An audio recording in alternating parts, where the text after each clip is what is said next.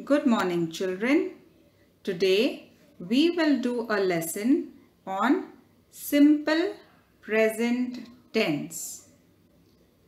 Verbs tell us what someone or something does. Verbs are also called as action words.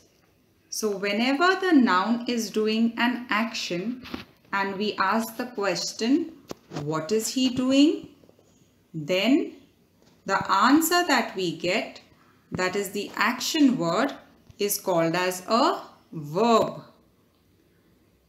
The tense of the verb indicates the time of the action.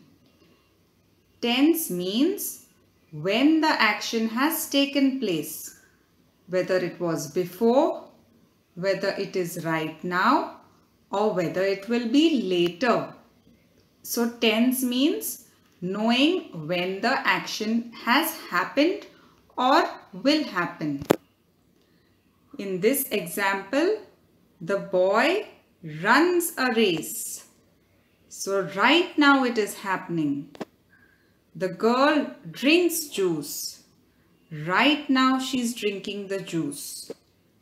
So here the verbs or the action words are runs and drinks. Both these verbs, runs and drinks, indicate that the action is performed right now or in the present time. And that's why they are in simple present tense. So children, in both these examples that are shown to you, the action verb is happening now. That's why whenever something happens right now, we call it as simple present tense. So what do you mean by simple present tense? Simple present tense indicates that the action is performed right now or in the present time. Now we will see how to use a verb in simple present tense.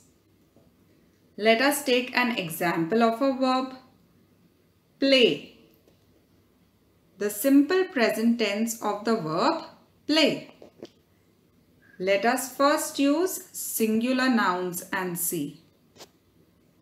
When I use I, then we say I play cricket. In plural, if there are many people together, then in single present tense we will say we play cricket, because we is plural. Same way, when we are talking about someone else, singular, you play cricket. Plural also, you play cricket. When we are talking about a single person, boy or girl or thing, then we use he, she or it. Whenever it is someone else in a singular form, then we say he plays cricket if it's a boy, she plays cricket if it's a girl, it plays cricket if it is a thing. In plural, we will say they play cricket. In this you have to note, S is added to every verb after which three things? He, she and it. So, play becomes plays. In all the other sentences, play remains the same. It is only after he, she and it that we add S to the verb and make it plural. One more thing you need to know. If the verb ends in O, CH, SH or SS, then instead of S we add ES. For example, he reach. Now because it is he, we would have added S.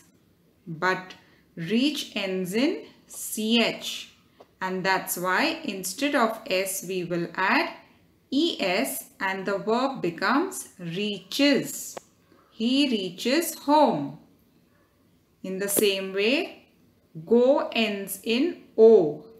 So the verb will be he goes, G-O-E-S. He goes to school. Next, Ravi splash is the verb, ends with sh. So we have to add es. Ravi splashes water. So these rules have to be remembered by you. Now let us try doing the exercises. Look at the pictures.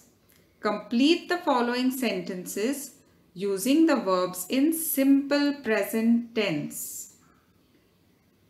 Looking at the pictures, you have to tell which verb is present, and you have to write that verb in simple present tense. Means it's happening now. In the first picture, there is a girl sleeping with her mother. So the sentence is, I dash beside my mother. Because it is I, it will be a simple present tense verb without any s. So it will be I sleep beside my mother. B, she dash in the pool. What is the action that she is doing?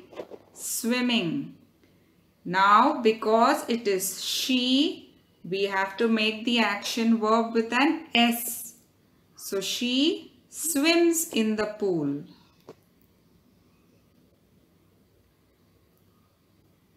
In the C1, the tailor dash our clothes. Tailor ends with R. So, the tailor stitches our clothes. ES has to be added. D, Shashi dash very good English. Look at the picture. He is speaking. So the verb will be Shashi speaks because it is a singular noun. Again, the sun dash in the sky. The sun shines. S-H-I-N-E-S, shines. F, we dash in the school playground. We play in the school playground. And the last one, G, he dash in a factory. He does work in the factory. Because it is he, the verb work will be with an S. He works in a factory. In the second one, you have to match the columns with the animal and the action verb of the sound that the animal makes. First one, the goat. Here, the first column is all the animals, and the second column shown to you are the sounds of the animals. So you have to match the animal with its sound. The goat bleats. The monkey chatters. The pig grunts. The dolphin clicks. The owl hoots. The lion roars. And the vulture screams. So here we have matched the animal with the sound that it makes. That was all for today, children. I hope you have understood action word in simple present tense. Thank you and have a nice day.